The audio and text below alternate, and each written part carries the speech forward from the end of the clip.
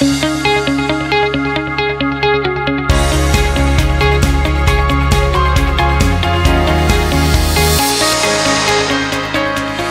we're going to do bend over rows. Bend over rows is a variation of your back muscle. So this exercise is very, very unique because it gets every single muscle back there. I mean, it takes a lot of load on your lower back, your middle back, and your upper back as well. So make sure you do this exercise correctly.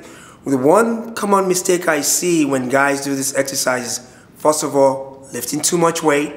And when that happens, when they pick the weight up, they're rounding their back, shoulders protruding forward, spine flexing backwards. So what this is going to do is actually you're going to deload your back and put your back in a weak position. And when that happens, you put a lot of stress in your lower back and your middle back. This, over time, you can actually put yourself at risk of injury.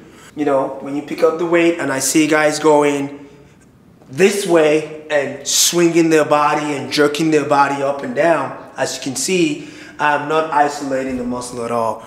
You know, these guys, when they do this movement, they actually put more stress in their lower back and more stress in their shoulders, their body going up and down. They actually get tired before their muscle gets tired.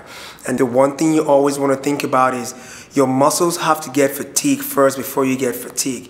If you're out of breath and your muscle is not feeling anything, that means, you know, you're basically doing cardio instead of building muscle. Most guys do this exercise incorrectly also by bouncing the weight on their chest and rocking their body up and down and going too fast without even connecting to the muscle. So the way to do this exercise is make sure you grip shoulder width, make sure you grab the weight, do not lift too much weight because you want to be able to use the correct form and the correct tempo. Keep your hips back, hinge your knees slightly, and make sure when you're pulling up, you want to pull back, squeeze and pause at the top, and come down really slow without letting your arms hang all the way down.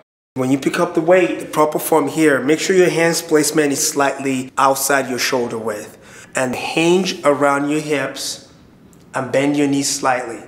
You want to pull your elbows back, squeeze at the top, come down really slow, maintain your spine angle, flatten your hips, squeeze at the top, and come down really slow, controlling the load with your back muscle. Squeeze at the top and coming down really slow and drive the weight back, always with your back and not with your arms. Flatten the back, keep the chin looking forward, squeeze at the top and coming down really slow, right about there. Controlling the speed, tempo, and visualize your mind and body connection and make sure you're connecting to the back muscle because you can't see your back right there. A variation of these bend over rows is going from a neutral grip to a reverse grip. This reverse grip is going to basically work a little bit more areas in your lower back and your upper back and also your middle back as well. So make sure you keep this in mind, control the tempo, keep your spine angle, do not jerk your body up and down, and think about the sliding door movement back there to be able to squeeze your back more and get that full contraction that you need. And this is how you do a bend over row.